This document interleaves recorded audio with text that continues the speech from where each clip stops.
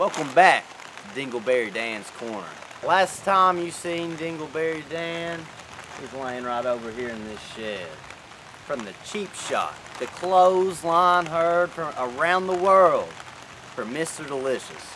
This is all I gotta say about Mr. Delicious, alright? He's a pizza man. He's a pizza, what's he doing? He thinks he can get into my business? The wrestling business?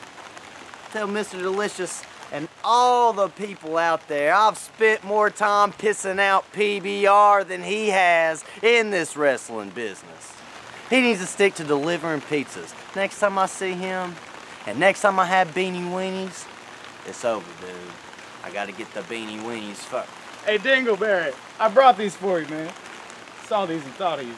Beenie Weenies? Yeah, you gotta stay strong. 2 cans? You know it. Here's the thing about Beenie Weenies. They're a little close to my heart. My mom, God rest her soul, hardest working woman I ever met in my life. She worked, and every day for lunch, she'd crack open a can of Beenie Weenies. So all I have to say, this is for you, Mom.